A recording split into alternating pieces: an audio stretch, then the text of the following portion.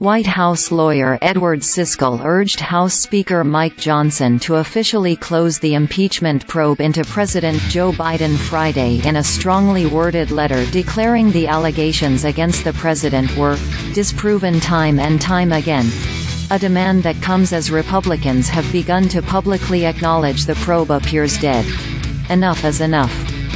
It is obviously time to move on, Mr. Speaker.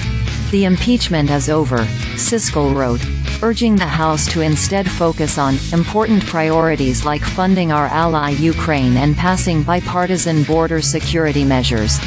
The GOP-controlled House voted to formalize the impeachment probe into the president in December in an effort to empower the committees handling the investigation to compel the release of more evidence and additional witness testimony.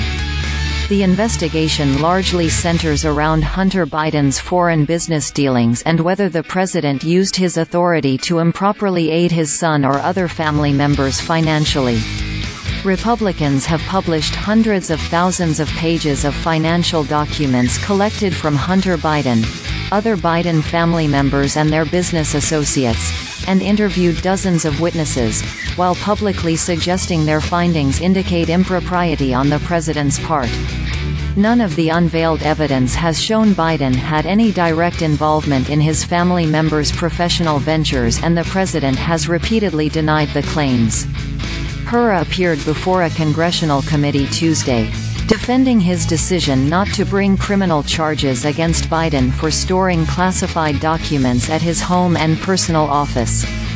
Hur told the committee he did not exonerate the president, but determined the charges would not stand before a jury, in part, because Biden could portray himself as an elderly man with a poor memory. Republicans have floated alternatives to formally impeaching Biden as it appears the probe is reaching an end point.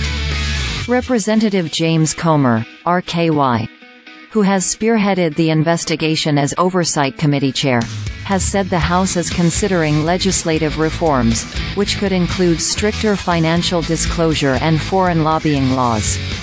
He has also floated making criminal referrals to the Justice Department.